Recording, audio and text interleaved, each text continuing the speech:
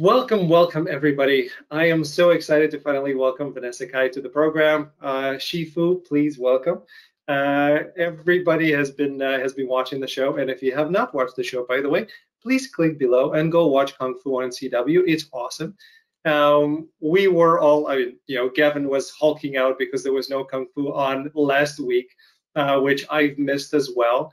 But I have my gear. I'm going to practice Kung Fu in about 4 hours is when my training starts after the workday.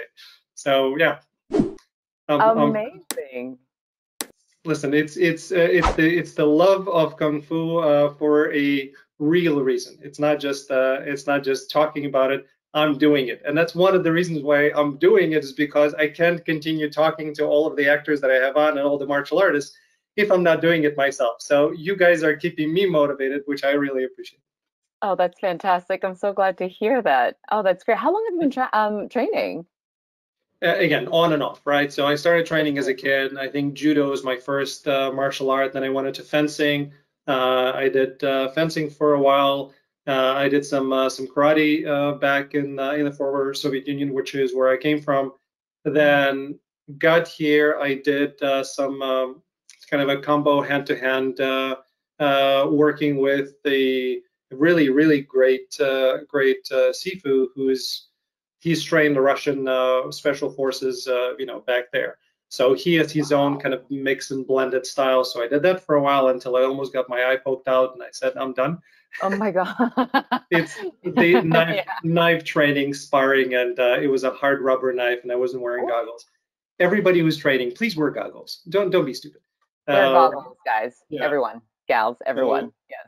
did that, then took a break, and then I'm finally now into a JKD and Kali school with their own blended style of a lot of things that are based on Guru Asante, based on Bruce Lee's methodology. So I'm in that school. So is my son, and I kind of got back into it. So that's my martial arts story. Bravo. Thank you. All right, enough about me. I know the people who are watching my show keep telling me to shut up, so I will do my best. Vanessa, I'm so Mm. happy to see you. And as an actor, one of the first things that I was thinking is, well, they get you on a great show, right? So they're talking to you and saying, Vanessa, here's the deal. You book the show, it's awesome. You're one of the main characters. You die in the pilot.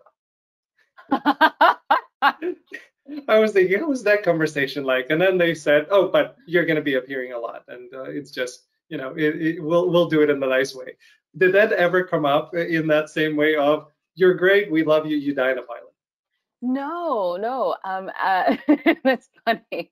Actually, when I got the appointment to audition, I already knew this ahead of time, that Oh, that was already part of the storyline. So I knew what I was joining and walking into. But the thought of actually appearing in flashbacks and it's it's not a negative thing. It's actually quite a yeah. beautiful thing. It's a Mhm. really beautiful thing to be remembered and to have a life after death and to appear in flashbacks as I have been in the last couple episodes. Yeah, and my parents asked me once because I was excited that I was finally going to have my death scene on, on screen, and they're like, "Well, we don't want you to die." I said, "I'd rather die on screen than in real life." Oh my So, gosh. Yeah. so at least this way I can have fun with it, and then I can watch myself, and it's all good. I'm safe. So Yes. Yes, yes. Yeah, no, it's been really a fantastic treat. And I think that I think the interesting part is though I my character does die in the pilot episode, yeah, what has been a really exciting journey is I too we're all learning about her, yeah. as the series as the show progresses. And so it doesn't feel like the story had ended in the pilot episode. It feels like it's just only beginning. So and that's actually really quite exciting. It is absolutely, and I completely agree with what you're saying. That every episode we're learning something new, and it's taking a turn that we didn't necessarily expect. How much of it, from an acting perspective, did you know of where it's going, or is it every week you're kind of along for the ride? Right. So while we were in quarantine, so we Yes. arrived in Vancouver back in September. So while we were in quarantine, Christina Kim and Bob Behrens, they did a fantastic job by having a one-on-one with all of us over Okay. Zoom. And I didn't expect that. And that was something, and because this is also my first series regular role. And so I come from a theater, thank you so very much. Thank you. So I come from a theater background. And so that background means that I sit with the writer and the director, and we already have an entire, from start to finish, of what the story is like. In my, previous experience in working in television specifically, right? Because in Mhm. film you might know more, but in television, I only know as we go along. We all know as we go along. So, but in this process, especially in a pilot, I didn't know what to expect. So the fact that they actually invited each of us to have a one-on-one with us and to have this kind of um, collaborative conversation, an inclusive one at that, was really um, joyful. It's really freaking exciting because then that meant that like they it's exciting to me that they already that I'm learning so much. They've already had so much of this entire season like sort of mapped out, Yeah. and so they already had, and so it gave me so much wonderful time and an opportunity to sit in it and to work on it and to live with it. Now in terms of like, they did give me some tidbits, like an episode so and so, this is going to be happening, and I go, oh, okay, so anything might change, but for now this is sort of like the bones of it. And I said, oh, okay. And so, but what happens later, then, then I'll find out as we get a little further along. Yeah, because as an actor, I don't want to know because I want to play it the way that it's truthful for me. And I know a lot of things are shot out of sequence. I get it. But Hmm. like I know just me as a watcher when I'm Hmm. watching a particular movie, and then you realize that, the cliffhanger at the end, oh, he knew and he was actually doing this. I'm like, okay, I'm gonna go rewatch it now and watch the actor to see if he's actually, holding that somehow and if I can catch it. Oftentimes, no, because the actors themselves do not know. We can say how great some people are, but it's very, very difficult not to let anything come out when you already know. So I don't want to know, and I'm glad that kind of they didn't keep everything in the open. Yes, yes, no, they really didn't. And I think that also they made it very clear that a lot of things could change. So Good. whenever, right, and then so whenever we were shooting a very specific scene, whatever that would lead to the future, then we always left room for shooting multiple takes of whatever that potentially could be. So then that has been also really helpful. And is there any improv, or again, the writers seem to be doing a great job, so I'm not sure if there is a need for it. But was there any improv? Did they allow it to you? Oh gosh. No, I think that the bones of the storyline tends to be rather set.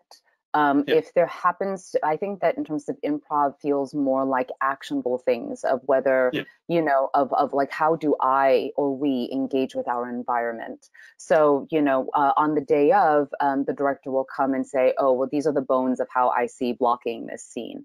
Oh, okay. But for I like to make use of my space. I like to engage with my environment. So I sort of take a quick gander of like what's around me, and like and allow myself to get in touch with what moves organically. So I think that in that sense that becomes improvisational. And but in terms of language, I think that no, not I wouldn't say so much. If there is, however, certain things that feels not in alignment to our character, or if we happen to feel that like, oh, like we're not quite understanding, or how can we, I haven't found a way in this specific sentence, then they have been very wonderful about answering any questions or allowing for a collaborative discussion. They've been fantastic. That's very that's great to hear, right? Not every place is like that. Not every I've heard. set is like that. Yeah. Yeah, yeah. I feel it's really fascinating because I really feel like we're quite spoiled. So, I mean, because this is our experience, and then now I'm like, oh, nothing's ever going to be as good as this. Yeah. Well, the show got picked up for season two, so hopefully, it continues going, and Yeah. we'll leave it at that. There is a huge part of me that's wanting to ask you lots of questions about, is Pei-Ling a part of season two, but I'm going to shut up. I'm not going to ask any of those questions. We're just going to find out like the rest of the people. Okay, so but in terms of so you mentioned the action sequences, right? And when it comes to your character, there is a lot of stillness, but there is quite a bit of action. So how long the action scenes specifically? How long did it take for you guys to shoot them? And again, I know Brett Chan was with you guys for the first half a season, and then other folks took over. Is there a lot of practice before? Is it the Hong Kong way of doing the action scenes, which is kind of map things out and go do it? Or is it the American way of doing it, which is lots of practice and then you're just shooting that one thing? Oh, what an excellent question. So the fight scene that you've seen me so far doing Yeah. is one with Jilan, right? Pei-Ling and Jilan, and that's in the pilot episode. So we were in Vancouver back in March of 2020 before we got shut down, and we were only shooting for 4 days. So I had already started Okay. training, stunt training from the moment that I landed, right? And then so what is very specific to that fight scene is that it was going to be the mark of igniting what is to follow. And so there was, so specifically Brett spoke to both myself and Jalan. It was speaking for me personally in terms of who is my character, what type of fighting style am I doing, and also he is such an actor's uh, choreographer, Yeah. stunt trainer, because then he's coming from a place of this is why you do this move, and so everything becomes very intentional. So it's yes, it is a fight sequence. It most certainly is choreography, and it has a lot of language in that, because it's so specific to pace and momentum, and it becomes like a crescendo of how we get to the end. I would have to say that we did practice quite a bit for that. And I would have to say probably about 2 weeks, because there's so much ography about how we land and how we stop. And then not to mention, then becomes like our stunt doubles becomes the rigging, and then she needs to be flown back. Yeah. Thank you, Jen. Thank you for taking all the bruises and the punches for me. Yeah, so that one specifically took a I would have to say took a while. And then also normally, again, this is like my first, right? And so my learning curve was huge. And so initially, I was informed that okay, we would be shooting in sequences, like little small parts, little small parts, little Mhm. small parts, and then it'll all be clean. But I am coming from theater, so I'm like, you know what? Like this is what I learned in school: PPP, be present, be prompt, and be Yeah. prepared. Yeah. And so I was like, okay, well, I think just for my understanding of how this goes, of what the storyline of what this is, let us practice what it's like without stopping. Yeah. This technically could have been a 10-minute fight nonstop. Mhm. And so, but there was so much of it, they actually had to cut it out. And then on the day of, we actually shot it in one full shot.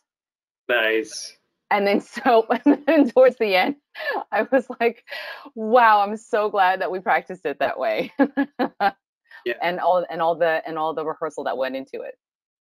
Yeah. And then I'm assuming they did coverages after that and all sorts of things. Yeah. Exactly. Yes, you know it. No, the whole fight sequence, it's really complex. And you alluded to the fact that we're not just talking from the technical perspective, but I love, and this is kudos to Brad. Brad, if you're watching, you're cool. Of what he did on Warrior as well, of making sure that every fight has a reason, and it's just as much of a scene as anything else. It's just this one has action with it, but it's very hard to do. To be able to do that over and over and over and over again, be present, be fully, engaged in what you have to do as an actor, and then add martial arts on top of that. I have lots of respect for that. Yeah, it's thank you. Yeah, it was very exciting. Very, very exciting. A lot of hard work. And I'm pretty proud of it. I think that a lot of that hard work paid off. Yeah, which leads to the question of you kind of alluded to that fact too. Of Brad asked, like you did, all the folks on Warrior, what do you think your style is in terms of your fighting style is? What's your background in martial arts, and what was your answer to his question? Oh, well, okay. So I have very limited, I come from a dance background mostly. Mhm. And so a lot of that performance experience, right? And language of the body is very familiar to me. With regards to martial arts specifically, I'm a bit of a in and out, lightly training in Muay Thai. Mhm. So wonderfully so, my husband is a Muay Thai instructor, so I have a personal trainer at home. Whenever he's like, "Are you getting it up today?" And I go, "Maybe, I don't know." No, so I have some experience in that on and off for the last few years. So that I think when Brett would ask me about my fighting style or Pei-Ling's fighting style, it's her was the crane, graceful, but needs to be powerful when necessary, and comes as a surprise. And yeah, so and that was mainly her fighting style. From yeah. I think it would be so much fun and completely inappropriate, but it would be so cool. At least, like, I wish what they would have done. They probably didn't have time or budget, but to have you actually do Muay Thai as Pei-Ling, that would have been hilarious. Somebody Oh who's my teaching God. Shaolin to all of a sudden saying, you know what, Jalan, this is not working for me. I'm gonna switch to I'm gonna switch to Oh Muay my Thai. God, can you imagine? Oh, that would have been so I want to roughhousing. see that. I want to see that. That would be So rough. great. And the location, that's the other thing I wanted to ask you. The location is gorgeous. So is that a set that they built, or is that an actual place that you went to? The monastery is actually a set they built. Oh my God, it's awesome. I know, I know. I actually took a lot of behind the scenes BTS pictures that I plan on posting it at some point. But it really is, and so it's really beautiful. They had where I get thrown or Pei-Ling gets thrown. Yeah, it's all within a huge stage, and that's one of the sets. And it's gorgeous. And I have to say that also the beauty of it is also the incredible production value, the lighting and the photography, the camera work, the direction. It's truly stellar. What I saw when you're in real time, and then when I turned around and saw and was watching the monitor, was I literally was like, oh, is it? It looks like this. I was like really like, oh my God, that is gorgeous. Look at these Yeah. colors. Oh, it's stunning. Truly It is. stunning. It is quite beautiful. It's from a cinematography perspective, it's really, really enjoyable. Yeah. Yeah. And it's cool that Vancouver can really look like, New York, San Francisco, whatever you want to make it, they can do it. It's awesome. For sure. Oh my gosh. So there's this one scene where Nikki and I, Olivia and I, we're standing on the lip of uh this marsh, if you will, and we're staring out into the mountains of Yunnan province, right? Yeah. Yeah. That literally is Widgeon. Widgeon is a park up in Vancouver. Are you familiar? It took us. It's so high up, and it was raining that day, And it was fine. It was actually hilarious. The hilarious part is like there we are trying to stand still, but we felt ourselves sinking into the mud as we're saying our lines.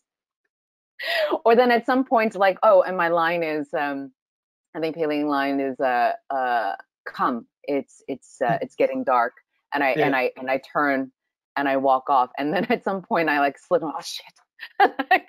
I felt my foot just went, and then Liv just like, shit, it was like, cut, let's do this again. Yeah.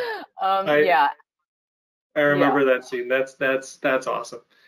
Yeah, like all of that stuff. I want more behind the scenes. I want more bloopers. I want things to come out because it shows the not just the reality of what it's like to shooting it, but I think it connects the audience to the performer. You know, Liv is hilarious, but we wouldn't know that Liv is hilarious just by watching the show.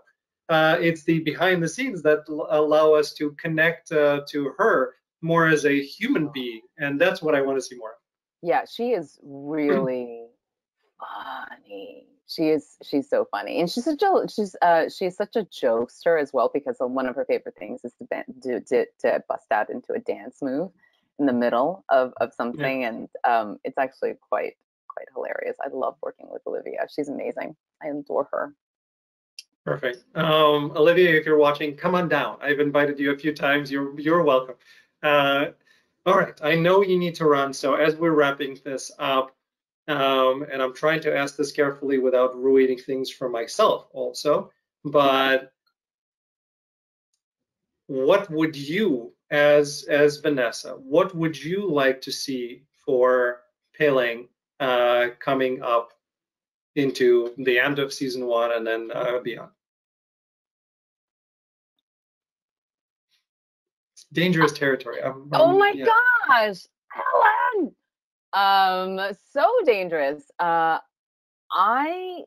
don't have an answer. I know what's going to happen, but you're going to have to sit and watch. But what do I hope for? Honestly, I don't know. I'm afraid I'm not that smart. That the writers, truly, I'm really not that smart. Christina and Bob and all the writers in the writers' room, every time they come up with this fantastic, each episode, it just gets better and better. And they think of storylines and twists and plot turns that I never once even, I can't even begin to wrap my mind around it. So I honestly feel like anything that I would say just feels so limited.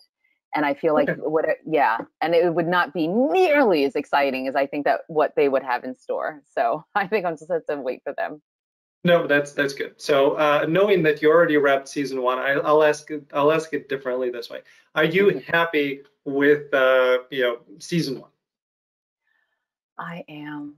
I really am. I think it says a lot about every script. Every time an episode comes out and a new script comes out, all of us get incredibly excited, and I think that that's a testament to how invested all of us are in our show and in the story, but also what fans we are of the writing and the writers and the story and the showrunners and storytellers, and that how we continue to be this excited, and that every table read that we have, we always wanted to give it our best, and we always want to be invested.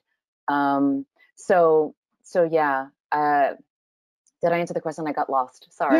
Yeah, no, you were expressing your happiness and appreciation, which is what I wanted to do. So yeah, and so yeah. Am I incredibly happy with season 1? Absolutely. Yeah. Well, Vanessa, please come back. I want to continue our conversations I'd love to. after season 1 is done, so we can talk more about it. That sounds great. And then so you stay tuned, you watch all the things, you'll know all the things, and then we can debrief. We can come back. We can talk more about it. Thank you. Best of luck going in, and we'll definitely talk again. Wonderful. Thank you so much for having me, Alan. Thank you. It's my pleasure. And thanks to everybody for tuning in into another episode of Let's Dive In. Again, if you have not watched Kung Fu, please do so right below this video. Go check it out and then join our discussions later on. Thank you, everybody. Mwah.